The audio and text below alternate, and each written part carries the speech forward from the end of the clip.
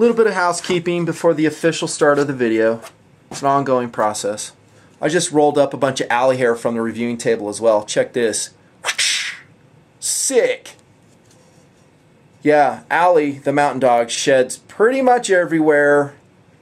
Actually, I had an itch in my back, and I used this, and while I was there, I just decided I'd roll it back and forth a couple times is what I came up with. I'm kidding. Actually, I got this from the floor of where I'm at, so she does shed everywhere. And by the way, I have a wicked cold. I am stopped up, but the show must go on here in the Nutnfancy project. Speaking of which, quiet on the set, here comes the official start of the video. Ladies and gentlemen of the Nutnfancy project, I'm going to do an old school Nutnfancy knife review on the CRKT Shenanigan. And speaking of old school, isn't that a name that sounds like it should be stuck on a record player somewhere? Kind of like this. Shenanigan, Shenanigan, Shenanigan, Shenanigan. You guys remember record players? You'd have to kick them, bump them. They'd skip ahead like 3 songs. Yeah. What? You youngsters don't even know what I'm talking about? Weak, man. Go Wikipedia it. That was the old school way of playing music. Now I need a segue. Let me see. Oh yeah. There's nothing old school, however, about the Ken Onion designed Shenanigan. It is a gorgeous blade. The torchbearer for the series is going to be this aluminum handled version too, guys and gals. This is my favorite. It's just gorgeous. It's a beautiful knife. They also make a Zytel version called the PPS. Don't have one to show you. So sorry. Yeah, so let's kick it TP style. Philosophy of use. I would say tactical blade. Emergency defensive knife if you need it. 3 1/4 inch blade. So that, in my mind, is marginally big enough and wide enough for tactical use. Heaven forbid, like I always say. There's some other elements in the knife that also make it suitable for that. I'll cover them as we go down the points here. Also, you could EDC it, I guess. Kind of a big blade for that, though, don't you think? No? I know. There's lots of guys and gals out there that like the larger blades for utility tasks.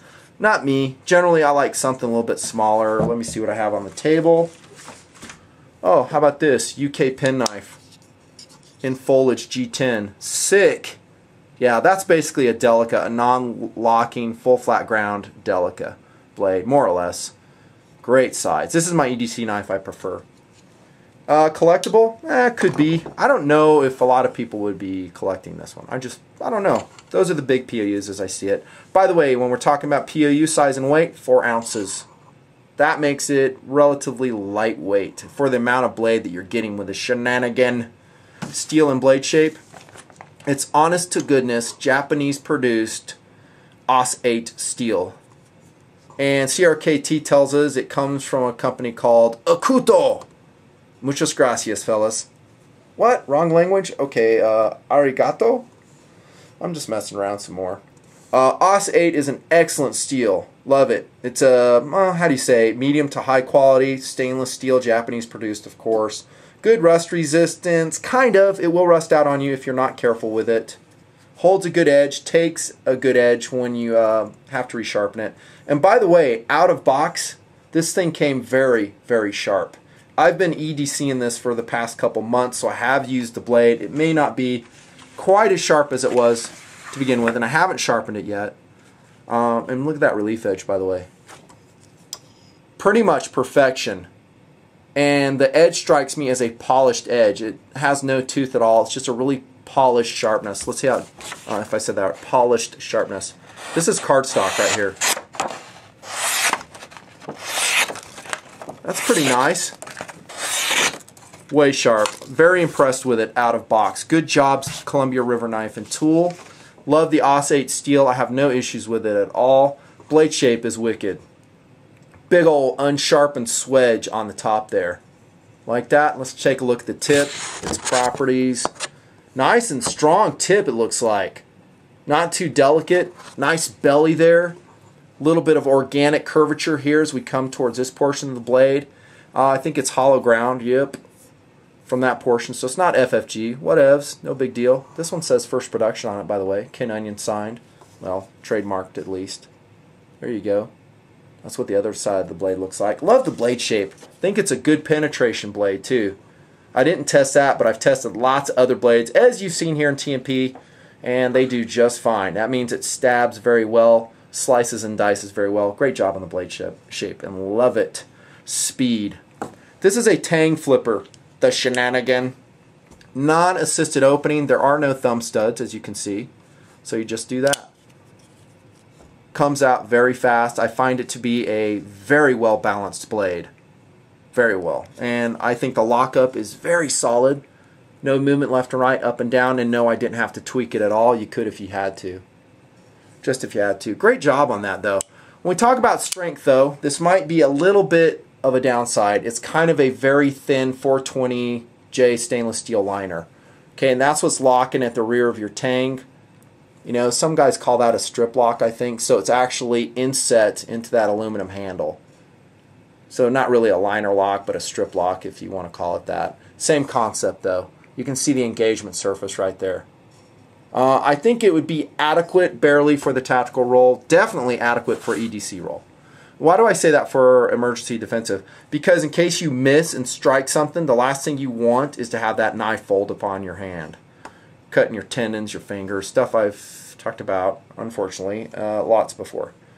I didn't test it, not going to. But, I mean, if one of you guys have this knife and you want to hard test it, you are a subscriber to the Nutnfancy project, yeah, tell us what your experience is, dudes. But I think strength adequate for the rolls I identify. Handle material. It is 6061 T6 cold forged and bead blasted and clear coated aluminum. My understanding is that is the natural color of the aluminum. I have heard folks complaining about the wear and tear on it over time, that it gets beat up and looks kind of bad over time. I didn't experience that because I didn't EDC it long enough or hard use it long enough. You know what I say about that? That's just, I don't know, extra coolness, Boba Fett factor on your knife when it gets worn and torn like that. If you're just EDCing it and using it as a utility knife, you know, I don't know. I don't see a big deal about it. Let it get beat up. You know, buy another one and save it if you want to collect it and make it nice. I'll show you some alternatives here, just, you know, kind of off-the-cuff alternatives.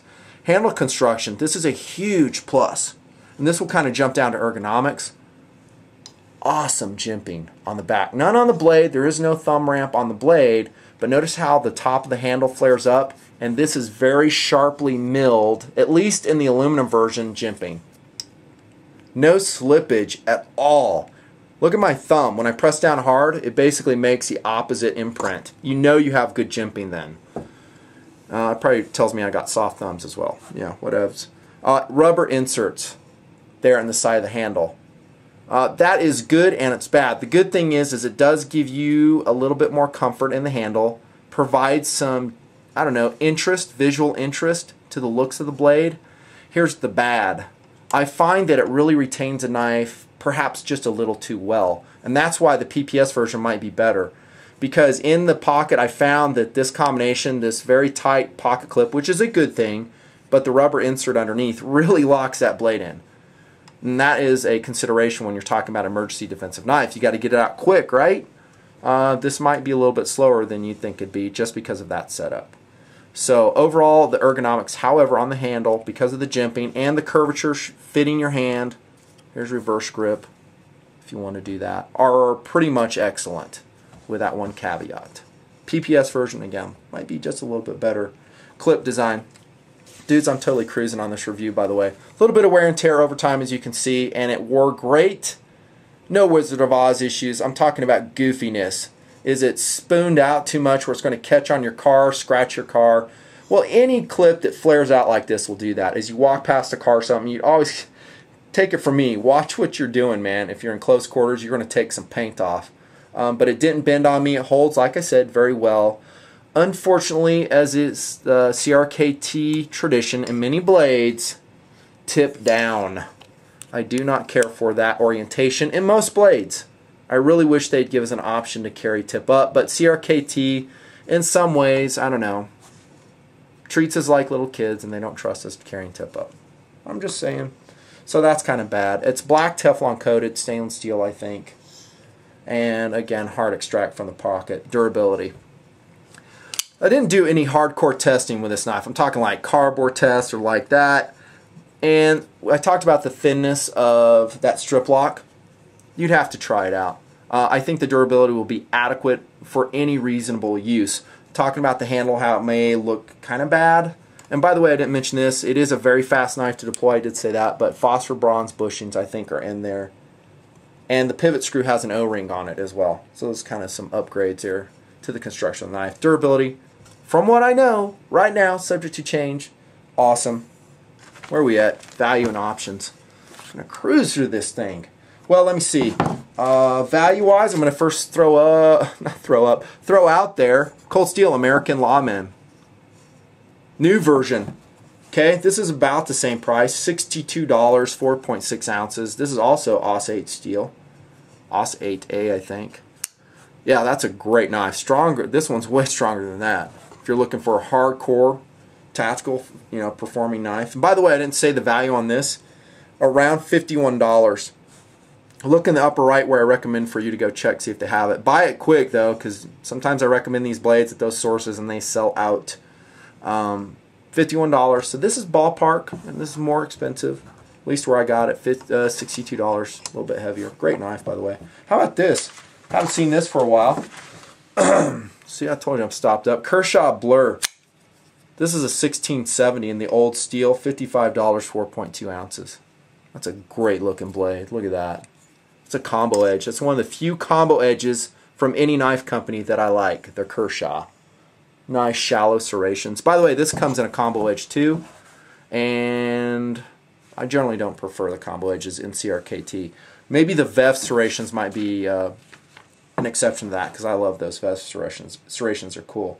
And last but not least, check this. Oh yeah, in the project, getting tested, new version Cold Steel Voyager large. This is even cheaper than that Shenanigan. Big knife, 5 ounces. They've kind of abandoned the lightweight formula on the Voyager and made it into a hard-use tactical knife. Triad locking mechanism. $35? 5 ounces? What great value. There's a couple alternatives to the Shenanigan. But for looks, I would say this is out of the running. I would say that's out of the running. Between the Blur and this, looks, I don't know, neck and neck, really. I'm just talking about second kind of cool here. Okay, I think the Shenanigan is a very handsome, almost organic looking blade. Ken Onion does a lot of those. Really beautiful designs, of flowing lines. I think the Shenanigan's right in line with that. So that gives it, in my estimation, a very high cool factor. Gorgeous blade. However you want to use it, you want to put it in a tactical role, EDC, or just plain collect and fondle it. Absolutely great uses for our knives. That's the Nutnfancy Old School Review.